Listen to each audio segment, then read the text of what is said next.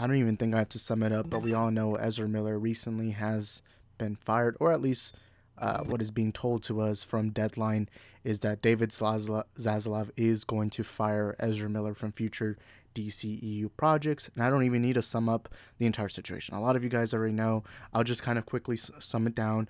There's grooming allegations by two different groups. There was the Hawaii incidents where one of them led to assault. There's issues of Ezra potentially, got it, like, there's just too much right now. And I've been very vocal about the Ezra stuff. And I know recently I've stopped, like the last couple of months, I haven't really made an Ezra video besides things that involve the Flash movie.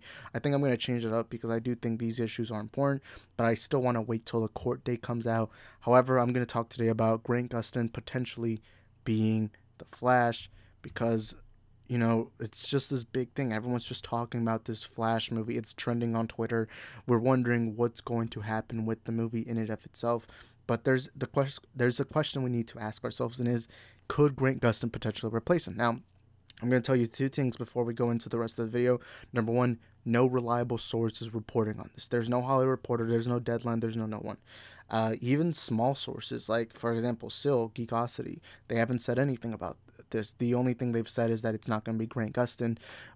But because it is being trending on Twitter, I'm going to talk about it and give you guys my thoughts. The number two thing is, I don't want Grant Gustin. I don't. Even if, let's say right now, Warner Bros. Comes out and says, hey, Grant Gustin's our new DCEU Flash, so welcome Grant Gustin. I'd actually be very disappointed. I'd actually be really, really disappointed. I think it was a better option than Ezra, but I'd be disappointed. And I'm even going to say this.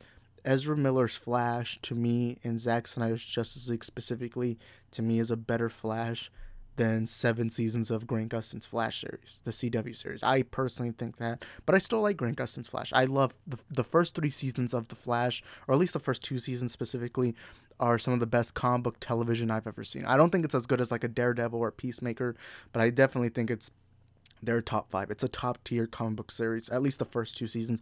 The other seasons were horrible. But we are going to talk about this. So on Twitter, it is trending right now.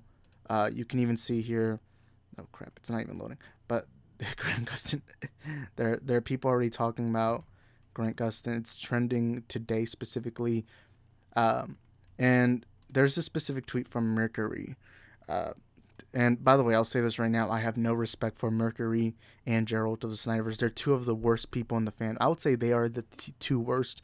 Mercury in the past has even made 9/11 jokes not too long ago, so I have no respect for Mercury, but because his tweet has kind of gained a little bit of momentum, he says, by the way, these are anonymous accounts. Typically, anonymous accounts are some of the worst people on YouTube. Typically, anonymous accounts, they'll realize they have so much power because no one knows what they look like or even know their names, that they'll just harass people because they realize, they have this much power. And most of them are children, so I don't really care. But anyways, he says, Grant Gustin stands using this opportunity to push their delusional DCU Flash agenda again. I take Ezra with their extensive criminal record over a TV actor any day, I fear. So first, let me talk about this first sentence right here. I don't think specifically it's Grant. I don't think it's Grant Gustin fans.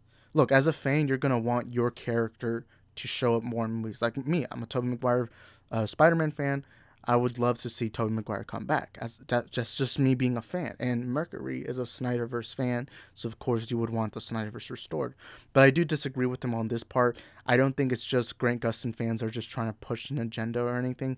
I just think it's most people. Look, something most cultures or on the internet, at least in fandom, what we tend to forget is that actors are replaceable. We tend to forget that. And we always think that there needs to be a logical solution to why an actor gets recasted, like movie stunts. Because a lot of people are using Grant Gustin because Grant Gustin, let's not deny it, has more of a popular record as the Flash than Ezra Miller.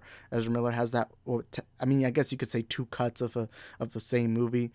I mean, they're the same movie, just different story, different ways of the movie being told. But still, it's considered as one movie, while Grant has 7 seasons. And regardless, I still think Ezra Miller is a better Flash than Grant Gustin. I won't deny it. I still prefer, but I don't think this is specifically just made because, hey, look, everyone, Grant Gustin's this great Flash. I don't think that's the purpose of why this tweet, why Grant Gustin fans are doing this. I just think, they're in love with this character, and so they're just going to go praise this character. Everyone does that. Mercury, you do that too with the Snyderverse stuff. So I don't think it's a Grant Gustin thing. However, I'll say this straight up. I can't blame people. I can't blame people because Grant Gustin has they have a much better track record, not only as the Flash, but as an actor outside. Because Grant Gustin, think about one controversy that Grant Gustin has done. None. You can't. I mean, maybe he did something. I don't know, but the fact that it's not engraved in my mind shows that Grant Gustin hasn't had any issues. However, I still don't want him to be Flash, and I'm going to go into that a little more, but I want to respond to this Mercury tweet because everyone kept sending it to me. Then let's talk about this second. This part is controversial, and I'm actually going to have an unpopular opinion on this part, and again, I do not respect Mercury at all. Mercury, to me, seems to be a moron. They seem to be a loser. I don't think he's ever touched grass, so I just have to say that. But they said, I take Ezra with their extensive criminal record over TV actor any day I fear. I disagree with this part, because David Zaslav definitively does need to fire Ezra, because in a PR sense, what is Ezra doing for you realistically? Because look, people don't want to hear this, but it's show biz, not show friends. When you're in business, you're there to make money. When you go to your 9-to-5 job, what are you there for? You're not there for your coworkers. You're not there to party. You're not there to do anything. You're there for the money. Even if it's a job you love. Even if it's a job you love and you think it's the greatest job ever, you're getting paid well, everything, your number one priority is what? That paycheck. Because you got to pay your bills. Same thing with Warner Bros. You got to make money. And realistically, even if Ezra's innocent, and I'm sorry to say this. I'm sorry to say this. Even if Ezra's innocent, there's just so much bad PR. There's so much bad PR. Even if Ezra comes out to be innocent. And I would disagree with this too. I think everyone should disagree. I think this is objectively something everyone needs to disagree with. I would rather, and I mean, I don't think Ezra should, I mean, not Ezra, I don't think Grant should be Flash, or at least in the DCEU. Not because they're a TV actor, but because to me it's just stupid. Why would you just all of a sudden bring in this TV? Because here's what's going to happen. You're basically telling people, hey, we're going to bring in this actor, meaning you have to watch all the other seasons of Flash. And no one's going to want to do that. If you tell the average audience, oh, hey, if you want to watch this movie, that means you have to go watch 8 seasons of The Flash. At least with Daredevil, with Charlie Cox, at least you could just say 3 seasons, and then people wouldn't be as confused. But however, I don't think, I mean, I understand why people want Grant Gustin, but at the end of the day, the only reason why people are saying Grant Gustin is because they have a better track record. Why people love Grant Gustin and people believe. I mean, even when the Flash movie was being created back in or at least when it was announced back in 2014, guess who people wanted to be the Flash? Grant Gustin. So this has been happening for almost a decade at this point. However, I still stand with the belief that, hey, if you're the only way I would accept a Grant Gustin is if all of a sudden the DCU was like, hey, you know what? We want to have this TV character now be have that TV series now be a movie. However, let's not deny the last few seasons of The Flash are horrible, and I still would not want that. And I mean, if you go on all YouTube or any social media, the number one thing you often hear is The Flash has not been very good in a couple of years. That's something that most people have been saying, and I don't think Warner Bros. Wants that track record. But I'll say this right now. This is where my unpopular opinion comes from this. I don't think Mercury was doing this with bad intention. I think it was genuinely just an edgy joke. Because sometimes when you try to express yourself, you often make such a big expression that it comes off bad. You're trying to express, I'm sorry if I'm miswording or miscalculating what I'm trying to say. But the reality is, I think Mercury was just making an edgy joke or trying to be edgy while also trying to full on express what he's feeling. I genuinely don't think he actually believes Ezra, with their extensive criminal record, should stay. I think it's just more he's edgy. It's clear Mercury is edgy. I mean, I still think he's a loser who probably lives in his mom's basement or something like that. It's he's a cave dweller. He's a cave dweller. But I don't think he was genuinely saying this with malicious intent. Like, I'll say this right now. One thing I hate about social media culture is that we're so quick to try to end someone's career or something like that, that we often don't stop to think about it. And I've had that issue myself. And look, I don't think Mercury should have a platform. If Mercury was to get banned off of social media tomorrow, I'd be happy with them. However, there however, I think this was an edgy joke. This was just more, and even the 9/11 stuff, I think those were just more edgy jokes. And I still think that he should be called out for it. However, I don't think this was done with malicious intent. I don't think he was necessarily trying to be evil with this intention. However, he's an extremist Snyder fan, and I do need to call him out because as a Snyder fan myself, and as someone whose channel grew from the Snyder momentum, I do think this guy is a moron. I think the thing is, sometimes when you're doing social media, you forget real life. You forget life. Like, for example, I talk about Geeks and Gamers. I talk about these other YouTubers sometimes. And, I have been more aggressive. I've been very aggressive with these content creators that I sometimes forget they're humans. And so what I'm trying to do now is I want to stop myself from even using the word racism, because I noticed that word means so little now that nobody actually takes you serious when you call someone a racist. Kind of like how nowadays, if you call somebody a woke SJW, that means nothing because it's been so overused. So I don't think Mercury was actually trying to say this with malicious intent. However, it did come out as very stupid. I think what he was trying to say from this comment, at least looking at it, is they don't want Grant Gustin because they're a TV actor. And I can understand why, because look, in a dream world, like if somebody was to tell me how I would put the story, I would have wished that Ezra didn't do any of this bad stuff that's at least being said right now, and I would keep Ezra Miller and have them for future Flash movies, future Justice League movies, have them in whatever. That's the goal. That would be the dream reality, because I love Ezra Miller's Flash.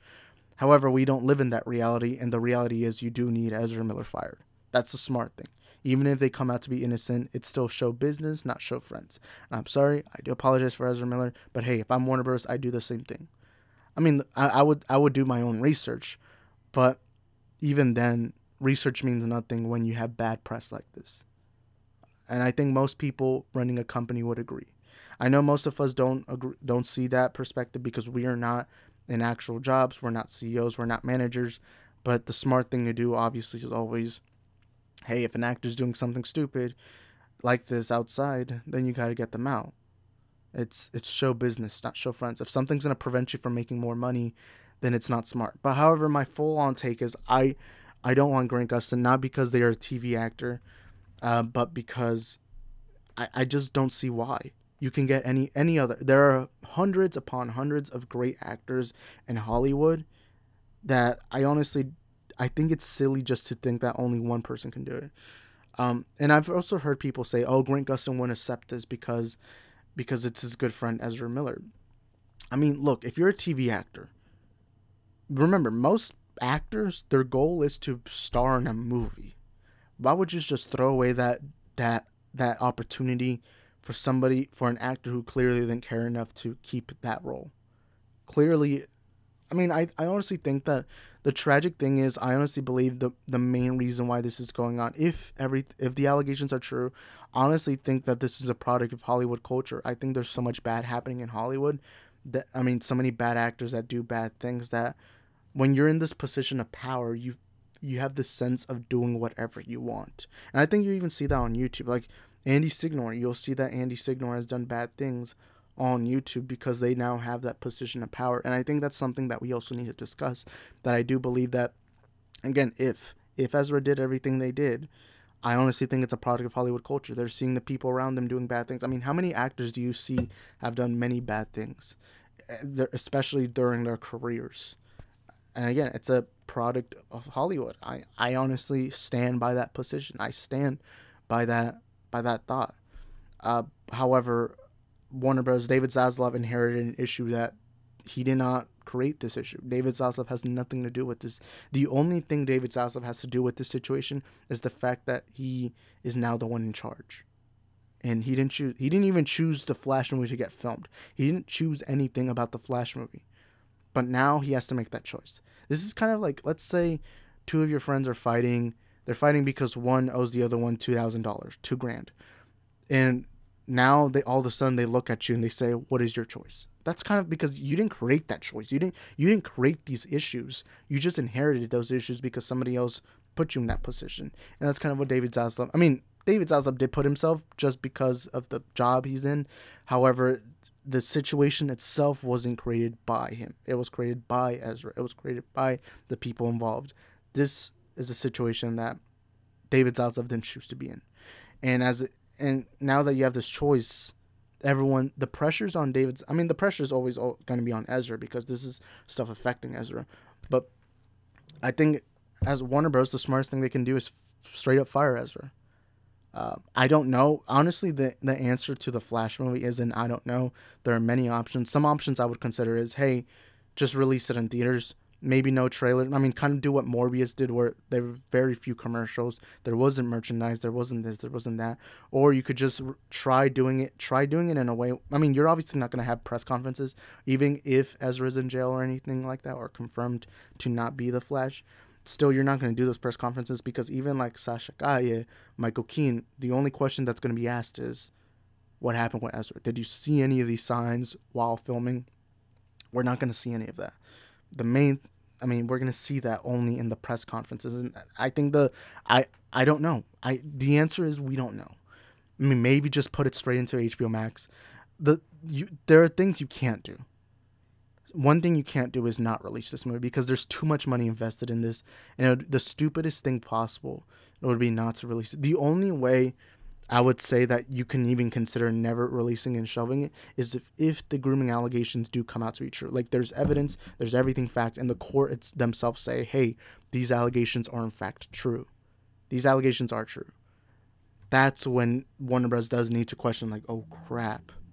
Like, we're going to promote this family-friendly movie with the main lead being somebody who groomed children. That's honestly a question we do need to ask ourselves. And I know, I'm sorry if I'm asking. I know the video is supposed to be titled "Should Grant Gustin be the Flash?" But there are more questions to this. It's just the Flash movie is honestly the most difficult position any person in Hollywood can go with. And honestly, there is no simple solution. I don't think there's an easy solution. And I do feel bad because this isn't a black and white issue. There's gray in the middle. Because on one hand, yes, Ezra did a lot of this bad stuff, and Ezra did not just bad stuff, but very serious stuff. Like, this is beyond anything we imagined. I don't think anyone thought this could happen. But not putting this movie out is also disrespecting to the 100, because I'm honestly going to say this right now. Actors are not the hardest workers on set. I honestly think they're not. They are a contributing factor. You guys know I appreciate actors. But to me, the director, Andy Muschietti, worked far harder than this.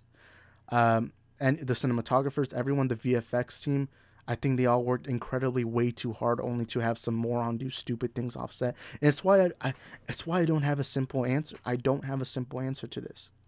I can't tell you what I genuinely want.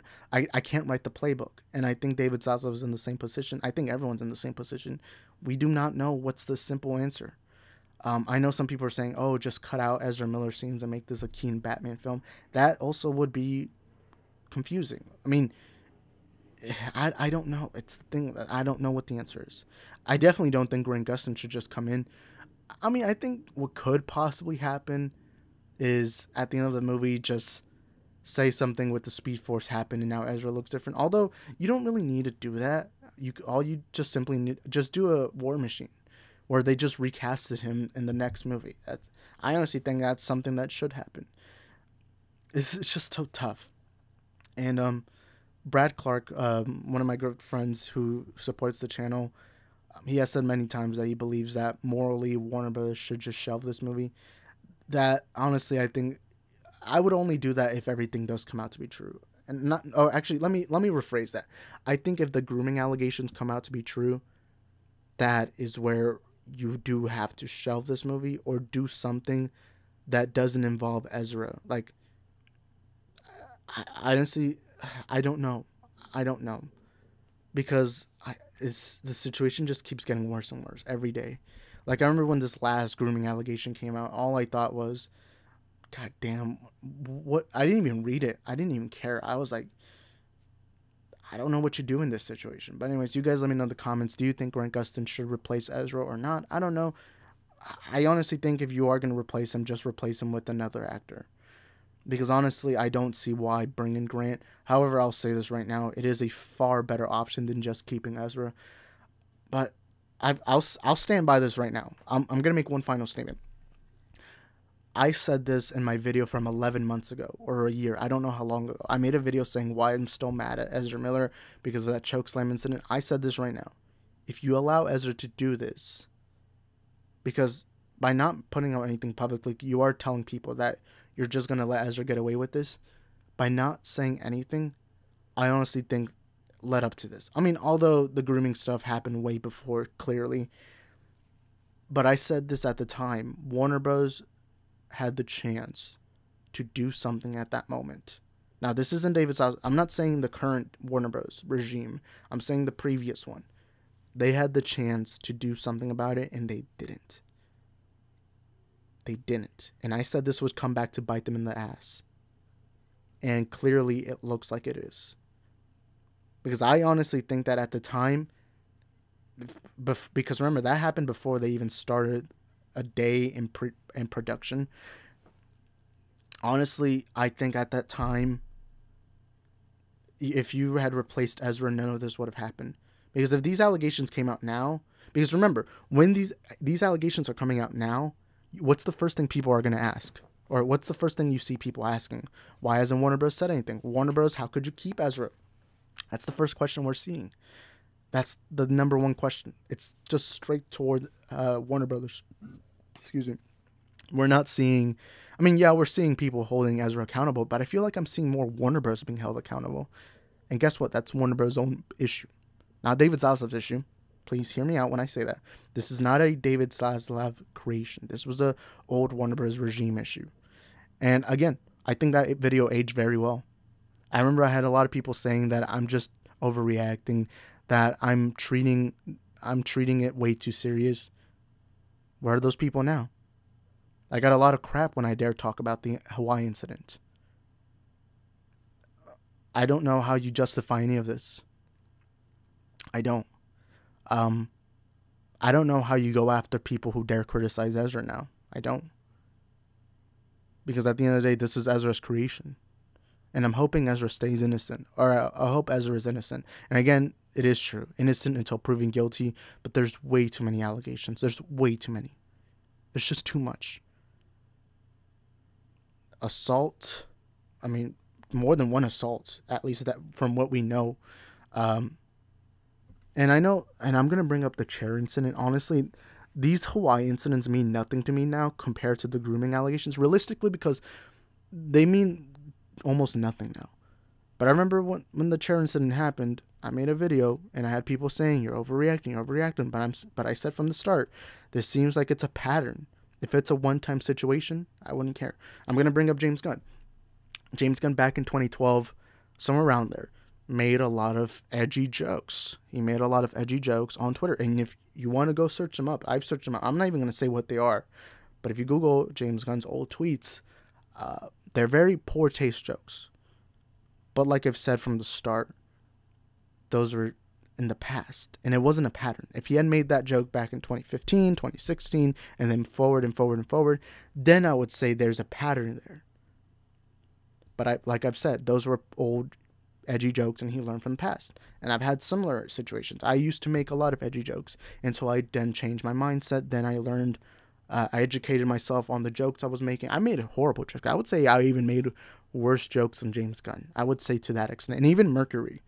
I would say I made far worse jokes than Mercury. I'll say that. Although this doesn't sound like a joke, I just think it's their edginess is coming out.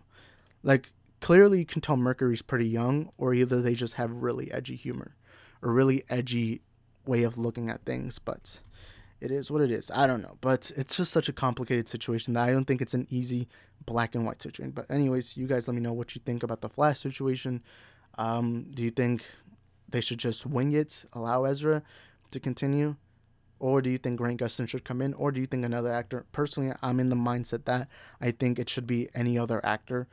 Even if you are replaced, even if you want to, like, let's say you want to replace this current movie, which is going to cost a lot of money, whether it's CGI, whether it's reshoots, it's going to cost a lot of money. Even then, I still don't think it should be Grant. I think it should just be a new actor, especially if you're not going to go with that CW Flash. Because, again, CW hasn't been good in a while. And not only that, but there's no purpose to it. There's no purpose. But anyways, you guys let me know in the comments, and I'll see you guys next time. Peace.